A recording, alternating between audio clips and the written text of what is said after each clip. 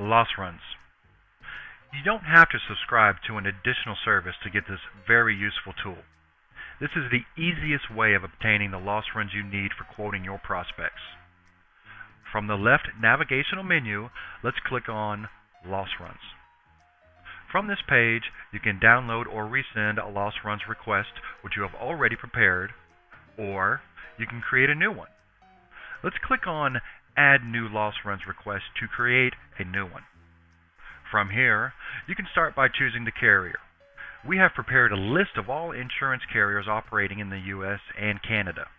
We have their addresses and even the loss runs department fax number. Just start typing the carrier's name in the commonly used carriers section.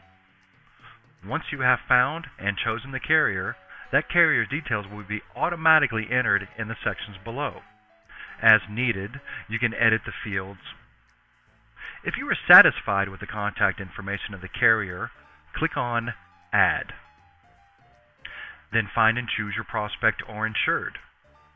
Then type in the policy number for which you are requesting the loss runs report. Add the effective and expiration dates of that policy. You can click on the plus sign to add one more policy if you need multiple loss runs reports.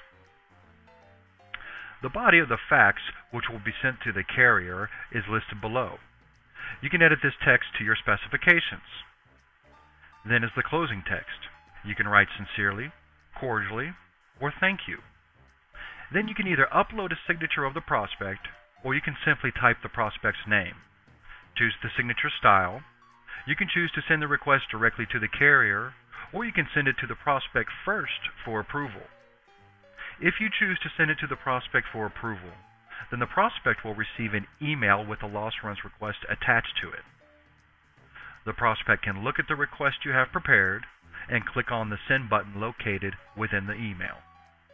Because the fax number on the request is your own agency fax, the carrier will send the loss runs report directly to you. Once you have prepared the request, hit the send button to send either to the prospect or the carrier directly. What an amazing tool this is. In just a few minutes you can create the loss runs request. You do not have to look for the correct fax number of the carrier. Most importantly, you do not have to ask your prospect to find the loss runs report on his own. As always, thank you for watching.